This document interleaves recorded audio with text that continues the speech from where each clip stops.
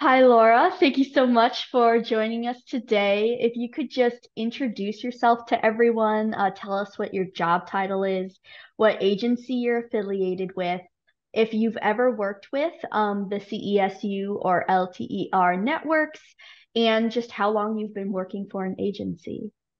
Hi, Paige. Yes. So my name's Dr. Laura Brandt.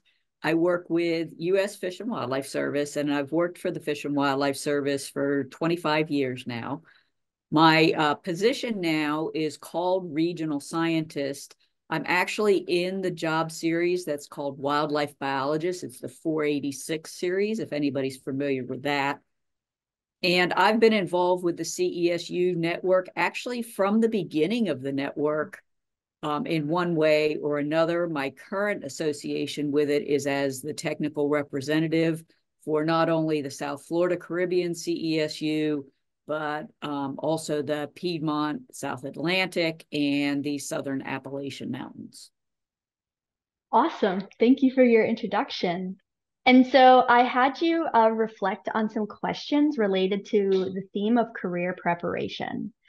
So, how did you get your job with the Fish and Wildlife, and what experiences led to that position? Yeah, so I actually never really wanted to work for the federal government. When I was an undergraduate and even when I was working on my master's, I was like, no, I don't want to be a government employee. I don't want to do all that administrative stuff. Mhm. And so the short version of it is that when I was finished my PhD, I was working on a postdoc with the University of Florida, actually looking at alligator holes in the Everglades.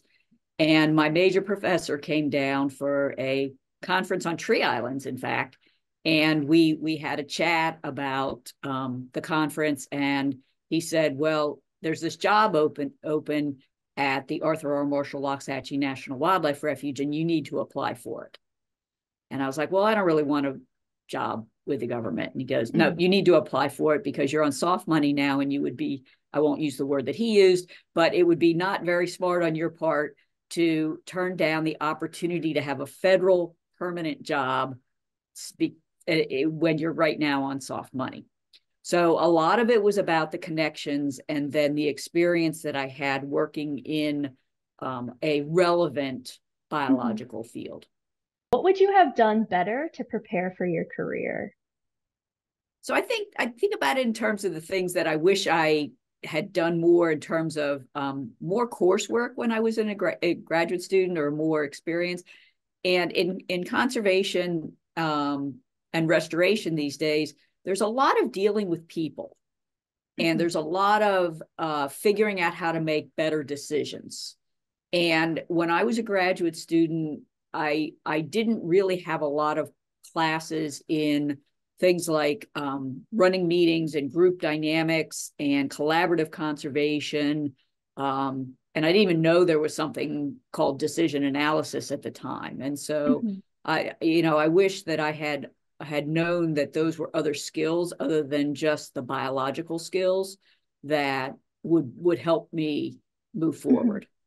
And so do you still have to keep training for what you do?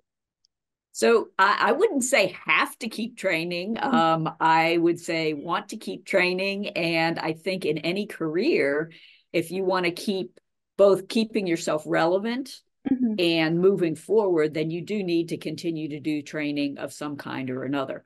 There's Mhm. so many new advancements that the things that we learned in graduate school are now old, and there's new technology and there's new ways of thinking about it. So it is for me, it and I enjoy that. I enjoy the Mhm. constant learning and trying to figure things out and seeing where we are. And so the last question that we're asking all of our panelists is, in terms of career preparation, what is one piece of advice that you would have given yourself from the beginning of your career journey? I would say the first thing is making sure that you understand what your passion is, understand what you like and what you don't like to do, and then look for the job opportunities that best match with that. But don't leave it at that.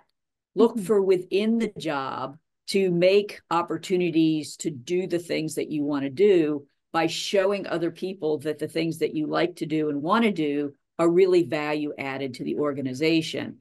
And so it's a continual process of not just accepting what the job is, but helping to make the job better to fulfill the mission of the agency. Mm-hmm. That's such great advice. Thank you so much. So thank you so much, Laura, for joining us, and we will see you soon at the career panel. Great. I look forward to talking to everybody.